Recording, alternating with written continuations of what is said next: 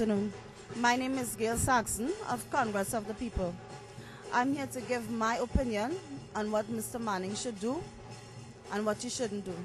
But then again, it's not my choice. It's your choice, the people.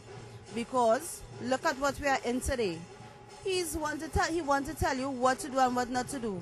But you want to be safe. Our children is not safe. Every time you turn, is somebody get shot, somebody get killed, nobody is safe.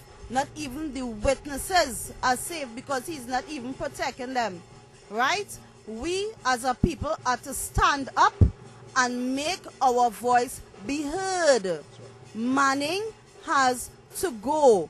Because if he don't care about himself, if he don't even care about the people that he grew up with, how could he care about you? People, open your eyes, open your ears.